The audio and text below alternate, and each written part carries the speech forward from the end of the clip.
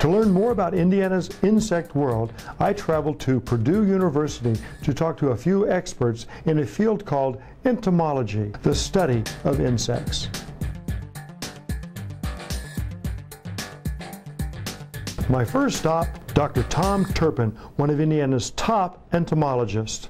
Hey Tom, how you doing? Hi Rick, how you doing? Oh, nice. Haven't seen you since, who knows what? Who knows when? Yeah, years ago. Well, you know, Tom, I got some things that have been really bugging me. Oh, no. Yes, I thought you would be the perfect guy to help me figure out some of this creepy, crawly, cool science things about insects. Oh, yeah, that's what we're here for. Always interested in talking about insects.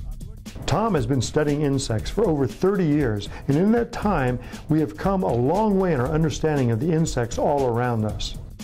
My early career was involved in research of insects that are pests, primarily of the corn crop. I've been involved in teaching pest management and teaching introductory classes that are trying to popularize entomology with the general population. This is the Bug Barn, located in the Entomology building here at Purdue University. Come on in. All right. Wow, this is quite the room. This would be an awesome classroom or just a room for anybody who is interested in bugs. Exactly, and we actually use it for groups that come here to study entomology on a limited basis, or our regular classes, which are taking class all semester, might come down here to actually look at the insects on display. This room is home to a lot of information about bugs, as well as home to a few bugs themselves. Tom keeps hundreds and hundreds of Madagascar hissing cockroaches. They call them hissing cockroaches because they produce a universal warning sound, a hiss, when they're disturbed, and that would be suggestive of a snake, and so they get some protection when you touch them. And they're all different sizes. I guess insects are pretty good about making more insects, it seems. Well, one of the keys to insect survival is their rate of reproduction. So lots of them become food for other animals. They're destroyed in accidents. They're killed by the weather. So many of them do not survive. So reproduction in high numbers is a strategy of survival for the insect. Are there places where you don't find insects? The most limited environment would be in the sea. Insects are basically not sea-dwelling organisms. A few live on the surface of the sea, but they have cousins out there. Obviously, the lobsters and the shrimp are arthropods that are cousins.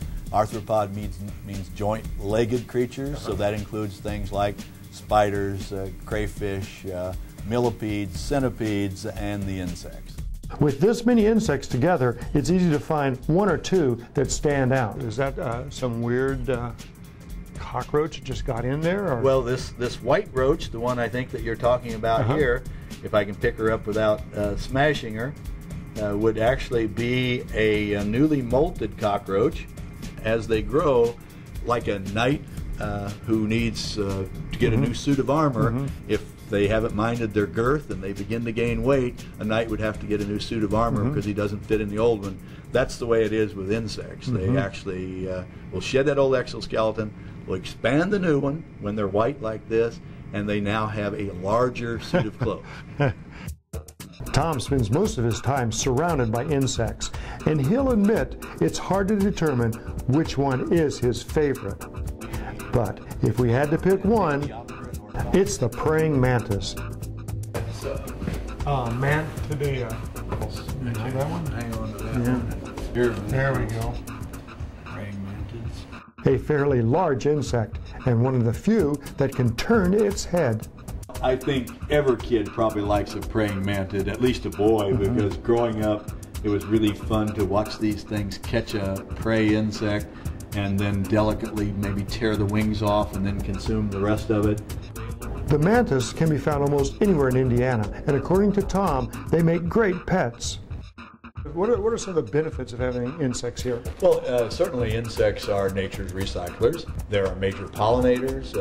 I once read that a scientist said that if humans weren't on the earth, we wouldn't notice much of a difference at all ecologically, although some of the bad things we've done would cease to exist. But if you didn't have insects, the world would cease to exist. Wow. So insects are essential to the ecology of the earth. Humans are just a beneficiary of it.